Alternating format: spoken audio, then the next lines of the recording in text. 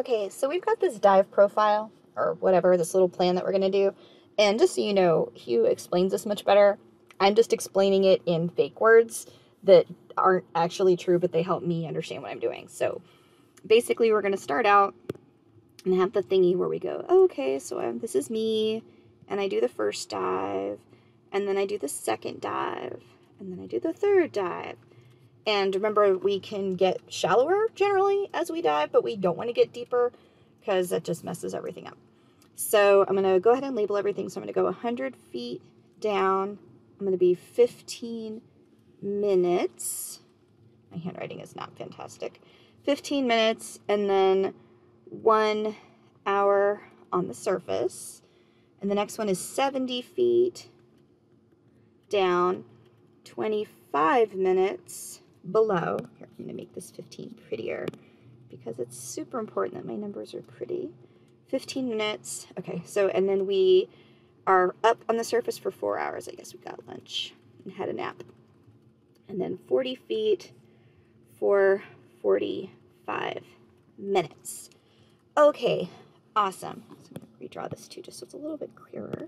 So we did our first big giant dive, and yeah, and we're assuming that we haven't dived for like 24 hours, so it's, what do you call it?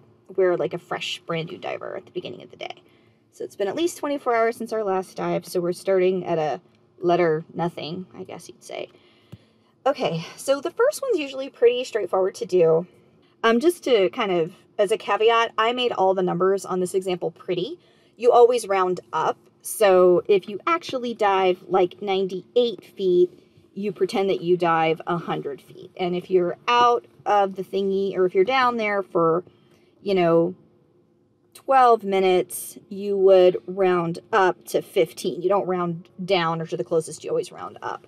So, but just to make less crazy thinking have to happen right now, I made all the numbers super pretty.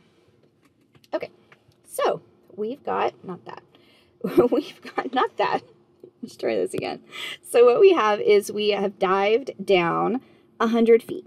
Oh, I'm just going to tell you, when I look at my dive tables, I scratch this out because even though I love math and science, this is too many numbers. And this is metric system, and my little thingy on my scuba thingy says things in feet. So I just want to not look at stuff that's meters. All right, so I'm at 100 feet. So I'm looking at this column here. Okay, so I'm at 100 feet for 15 minutes. So this here is the square that I like. So 100 feet for 15 minutes. So that means whenever I come back up, I'm an E diver. So we'll go, I'm an E diver now. That's a terrible circle, but that's fine. Okay, so I'm an E out of A through L. Okay, so I'm going to keep going. And and I come down here, and I find the column here that has the 1 hour in it. And that's this dude right here. 1 hour. Okay, so I go this way, and now I'm a D diver, so I haven't really made a lot of progress. What is up with my circle making abilities today? They are not impressive. So we'll pretend this is a great circle. Look at that, that's way better. Okay, redeemed. Okay, so the way this works is you were only out for an hour, and you went pretty deep for not super long, but kind of like halfway as long as you could go. Because you can see the max for being underwater is really only 22 up to 25 if you want to do a safety stop. So we kind of went over half. So anyway, because we were only up for an hour, we didn't get to, I almost said bleed out the nitrogen, to dissipate the nitrogen from our bodies. Now this isn't true, but I like to think of it as you're still getting charged for nitrogen. You're going in like already nitrogened out. And because our next dive that we want to do is going to be 70 feet, I got to look over here at the 70, and I got to see where this and the 70 intersect. Okay. So you see there are two numbers here, and it tells you at the bottom what those numbers are. So the number on the top is what's the residual nitrogen time. That's like how much leftover nitrogen you still have from your last dive. That's not really true, but we're just going to say it that way because it's a little bit easier. So that's like your leftover nitrogen. And the number below the red number is the number that's like, this is as much as you can dive on your next dive. If this is how deep you're going to go, this is the most you can do. And you can actually see that's what I planned. I'm maxing it out. So whenever I come over here and I look at this, I've got okay. So I'm specifically going to look at, I think this is as zoomy in as I can get, but I'm going to specifically look at this number 20 here, okay? Because again, the residual nitrogen time is the is how much I'm going in. Already, they're already charging me for 20 minutes before I've even started the dive. So here, my residual nitrogen time, so if you want to remember what these mean, this is over here, residual nitrogen time. My residual nitrogen time is 20 minutes. Okay. And I am going to add my actual dive time, which is 25 minutes. And so that means my total nitrogen time is 45 minutes.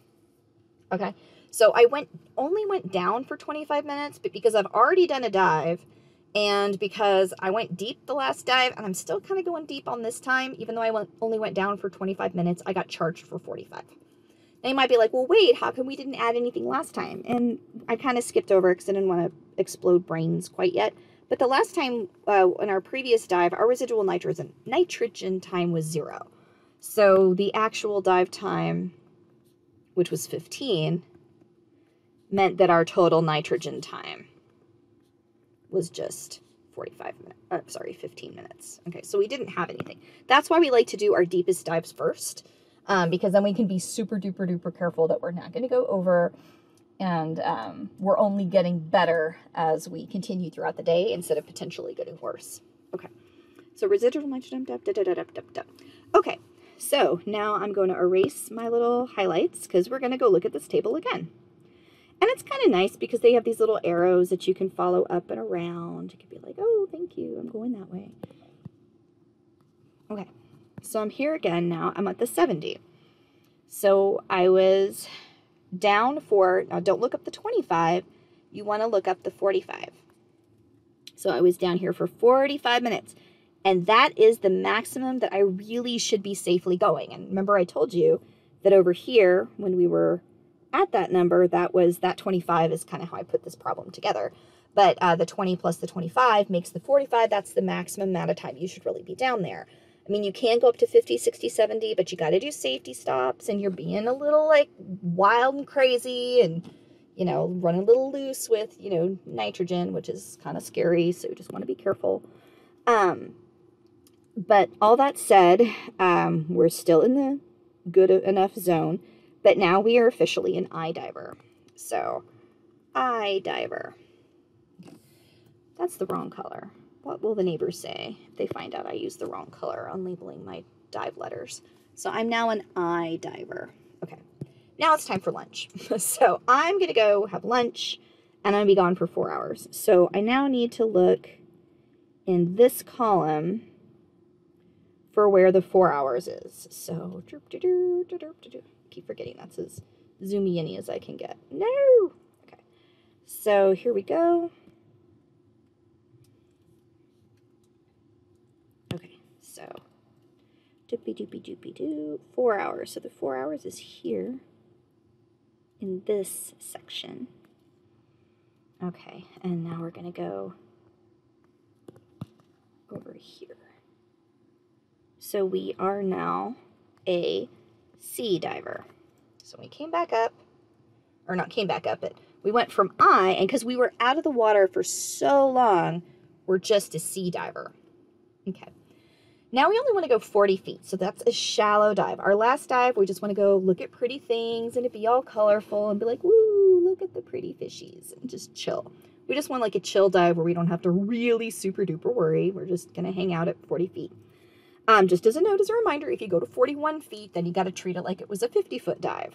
But, you know, I digress. We're going to be very, very careful not to go deeper than 40 feet. Okay, so that means I need to come over here and look at my 40 foot. Come down here and come across and see where they intersect. Okay, so they intersect right here at this dude. So you can see my max dive time, if I'm only going to 40 feet, I can actually go for 105 minutes. I'm only going for 45 minutes because I have other things to do today, like go to dinner, I guess. I don't know what else I have to do today. I probably would actually spend more time underwater, but it's a 45. I'm only going to go for 45, but I could go for up to 105.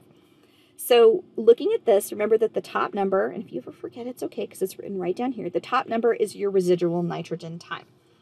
So our residual nitrogen time is 25 minutes. Residual nitrogen time is 25 minutes.